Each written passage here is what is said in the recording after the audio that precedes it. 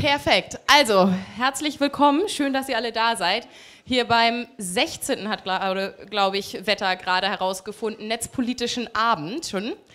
Es wird jedes Mal voller und wir haben jedes Mal tollere Gäste, habe ich das Gefühl. Und weil wir auch immer internationaler werden, machen wir das Ganze heute auch so ein bisschen bilingual. Und Geraldine wird alles nochmal, was ich für einen Mist erzähle, gleich nochmal ins Englische übertragen. Also schön, dass ihr da seid. Und das allererste, was immer wieder wichtig ist, dass die Veranstaltung aufgezeichnet wird. Also Seven da hinten nimmt alles auf, was wir sagen, aber auch nachher, wenn es um Fragen und Antworten geht.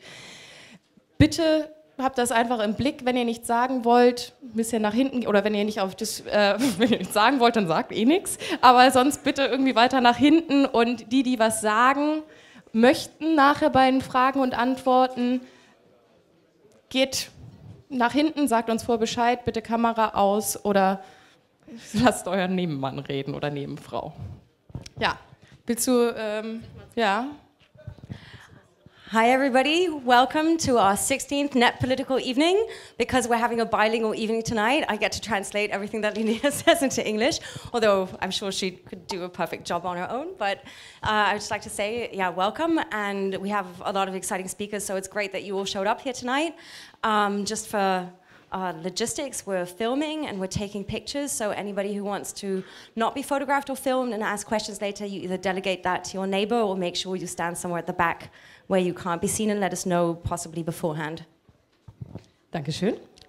Und ihr habt ja eben schon so ein paar Bildchen gesehen von unserer kleinen Yes We Scan Demo, haben wir sie eigentlich nicht nennen wollen. Es ging auch wirklich nur darum, dass wir schön Bilder produzieren und das haben wir, glaube ich, sehr gut hinbekommen. Wir waren wirklich in jeglichen Medien, von Russia Today über El País, die dpa war gleich am Anfang da, deswegen waren wir komplett vertreten bei allen kleinen Zeitungen, die so national vertreten sind.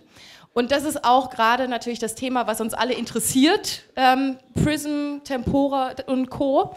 Und das ist bestimmt auch den heutigen Abend. Am Anfang wird kurz eine Einführung in diese ganze Thematik Andreas Lehner vom CCC geben, der stand eben noch da hinten. Danach wird Moritz Bartel, Gründer und Vorstand des Vereins Zwiebelfreunde, ein bisschen auch was über Tor erzählen, wie können wir uns selber schützen. Und danach kommt unser Ehrengast, Jacob Appelbaum, der gerade angereist ist und wird dann natürlich nochmal auf Englisch, so wie es vorher auch Andreas macht, ein bisschen reden, damit alle, die da draußen sind und alle, die Englisch hier sprechen, mitbekommen können, worum es geht. Ja. Und feel free sozusagen zum nachher auch immer Fragen, Antworten. Jake hat da gesagt, dass er gerne euch mit einbeziehen möchte. Excellent. So you've just been seeing pictures while we've been getting ready to kick things off from the little welcome committee that we organized for Obama on his visit to Berlin. Yes, we Scan protest at Checkpoint Charlie. And that, of course, is the general topic of tonight as well. So for the schedule, we're going to kick off with Andreas Lehner from Chaos Computer Club, who's going to give like an overview and an introduction into the topic tonight. And then carry on with Moritz Bartel from Zwiebelfreunde, who will be speaking about Tor, and then Jacob Appelbaum, as Linnea said, our guest of honor, will be speaking and giving the bigger picture of everything that's been going on. We really want to make it interactive, so make sure you let us know if you have questions and get involved in the discussion. Yeah, and enjoy. Perfect, thanks a lot. Also, bitte einmal Andreas, die Stage ist deine und Seven, alles klar? Cool, vielen Dank. Schieß los.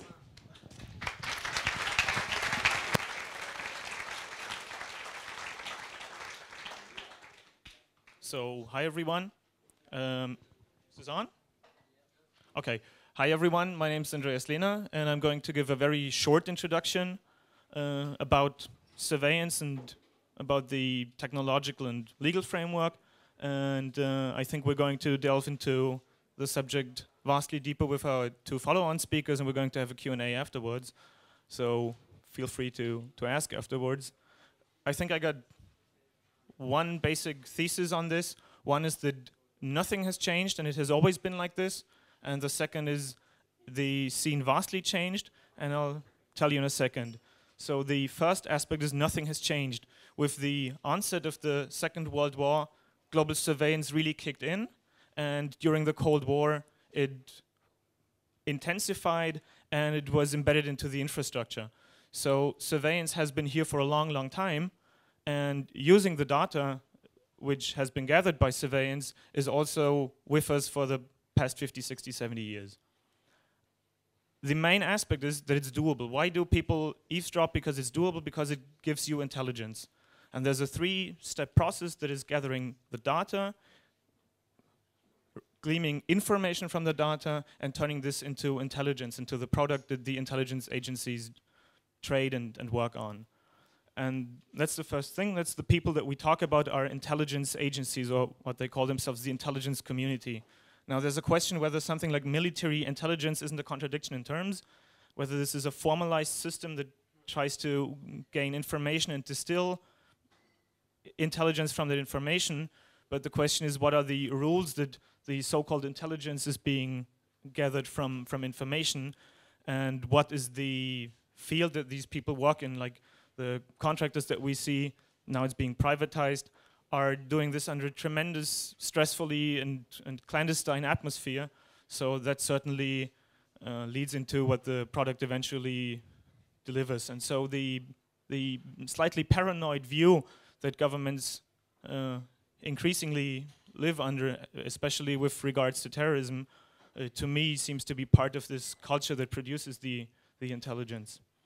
But as I've said, this has happened for a long time, and it intensifies, but basically not much has changed. The second argument, what has changed though, is that the information that are gathered on us on a daily basis are increasing by the day.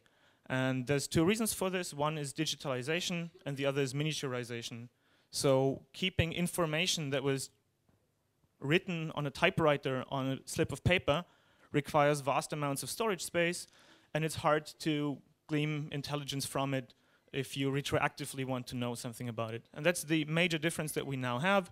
It's cheap to simply keep everything, and even if you can't use it at the moment, maybe eventually in 10, 20, 30, 40 years' time, somebody might be able to find and distill something from the data, and if not, it's not that expensive to keep, so data is being retained forever. And that's something that we need to know. Everything that we do and say online or offline is being kept indefinitely. And that, I think, is the change that we now have, because from an individual's perspective, under the different regimes that we saw and saw vanish over the past century, usually if you were to be targeted individually, you had no choice whatsoever. And it's still the same situation, so not much has changed here. But what has changed is that on a large scale, it wasn't cost effective, and it wasn't technically feasible in the first parts of the century to keep information on everyone forever. Now it is. And that's the major difference.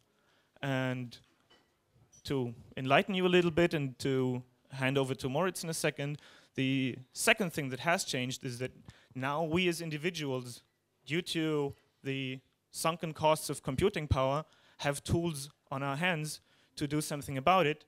We have privacy-enhancing techniques that we can use and that we should use and that we must use, though the question is how effective are they against surveillance tools, and that's open to debate, and that's open to everyone here in the community. Whenever you think about this, you might be, you surely are, more than I am, and you're certainly cleverer than I am, so if you think of something that hasn't been thought of before in the community, in the privacy-enhancing techniques research community, please add to it.